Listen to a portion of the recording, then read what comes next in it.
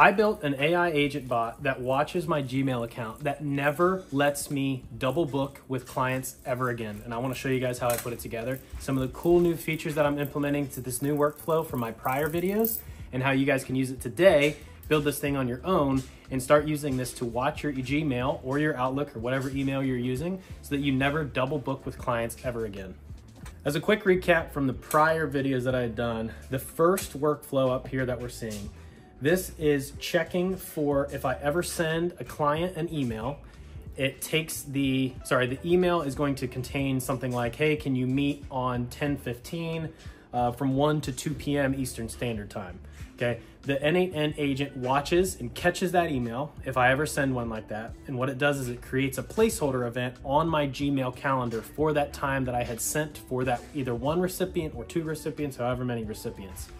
Creates that block on my calendar so that when I go to schedule another meeting later, I don't accidentally send another person that same time slot available.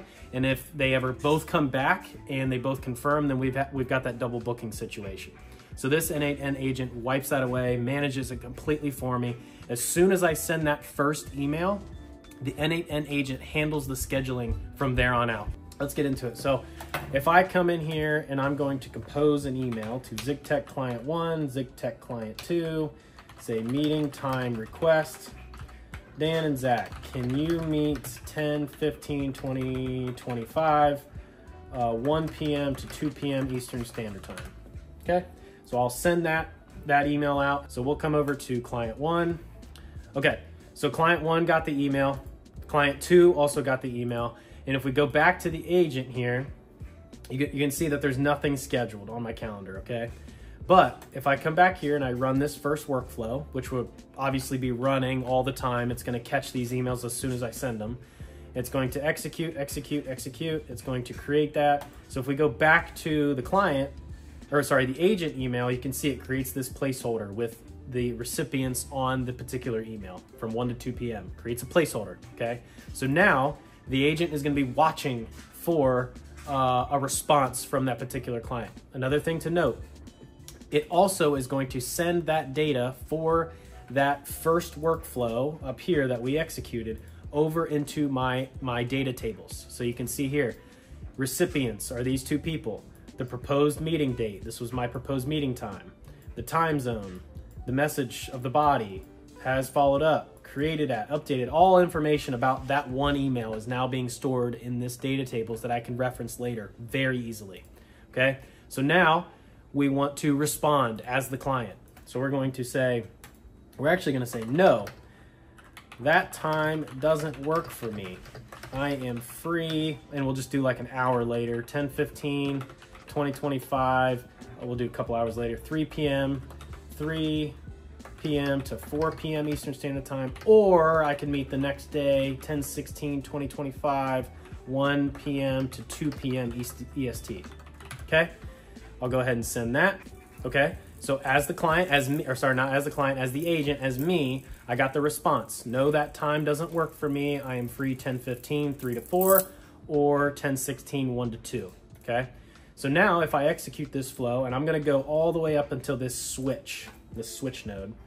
Let me zoom in here so you guys can see, okay? So we got the received email. We went and checked to confirm that meeting invite, that meeting request was actually inside of our data table here, because we only want this workflow to execute when we have something in here that is related to that first email, okay?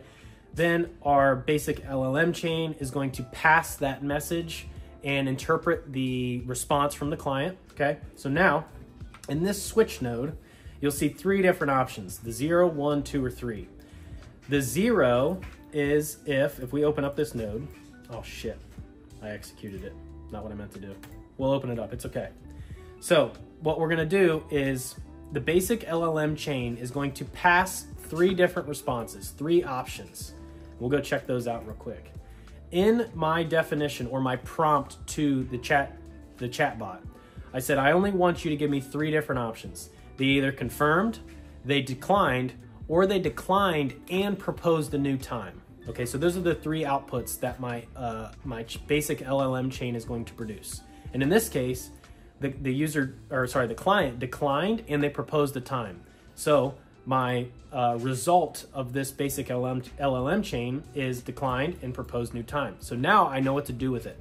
Well, in that case, we want to pass. So now if we go open up this switch again, I have 3 different rules. I have one rule, declined proposed time, confirmed, or declined altogether. Okay, so in this case, they declined and proposed a new time. So we want this branch to execute.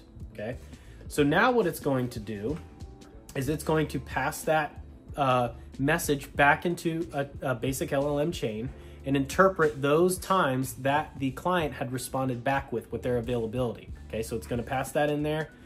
Then we're going to pass it into this get recipient suggested time function, which is basically a bunch of code that takes the text format of this basic LLM chain and reformats it into something that's usable, something that I can use later on down in the workflow line.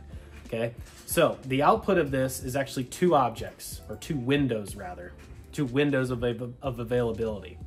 You can see the start and the end time, the time zone, the duration of their availability, and the source text. What was the actual text that was sent? So both available times are now, I'm able to check those against my calendar, my availability, and see if anything matches. So the next node is simply just going to check my availability in my calendar.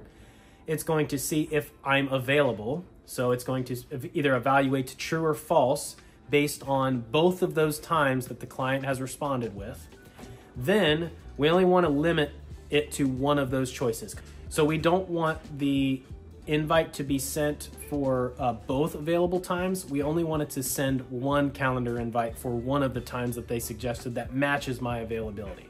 Okay, so this limit choices simply just limits the options, so you can see both of those available times from my calendar are true, meaning I'm available for both the times that they suggested. We only want to schedule one of those times. Okay, so that's what this limit choices does. So to limit that choice to 1, it'll schedule the meeting. So once the schedule meeting gets executed, you can see here, we are now confirmed meeting from 3 to 4 p.m. because they had responded 10:15 from 3 to 4 p.m. Eastern Standard Time.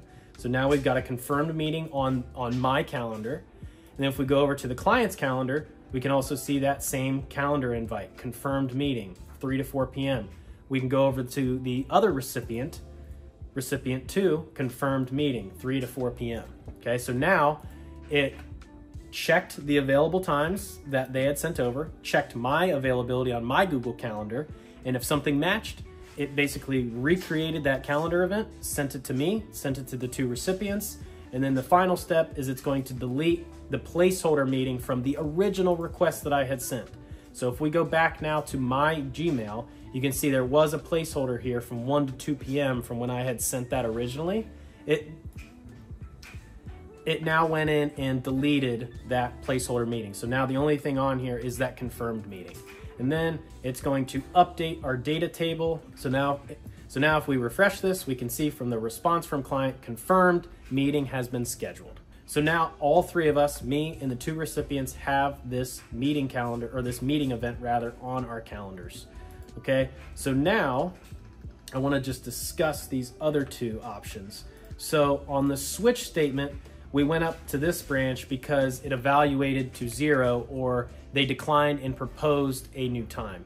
If they confirmed it, it would simply just forward the existing placeholder meeting on my calendar to the recipients. If they declined it, it would decline that placeholder meeting. Now, something else I'm going to put in here, I just thought of this, is I'm going to put a follow-up message with them and say, hey, so they'll respond and they'll say, no, that time doesn't work for me. Normally people wouldn't do that. They would respond with something that works for them, or ask a question like, what other times do you have available, something along those lines. But if they just send something that says, no, I can't make that time work, I want to follow up with them, or I want the agent to follow up with them and say, okay, let's see. We have 2 options here, actually, now that I think about this. We can do 2 things. We can do one email that says, something like, no worries, what is your available time? We'll get something scheduled, and they can send back their availability, and then we can handle it here.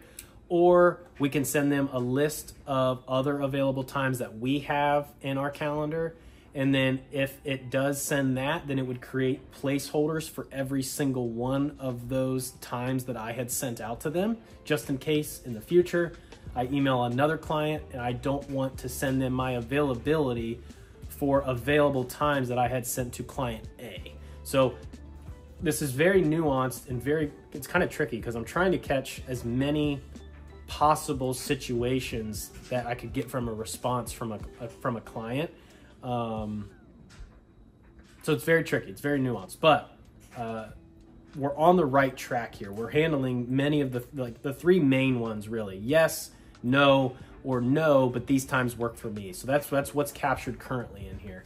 So the next part of this is going to be, if they decline and all they do is decline, then send them some available times that I have, or ask them for their available times. And then when they respond to that one, check my calendar again with the times that they had sent, get that thing scheduled, and then we'll be on our way.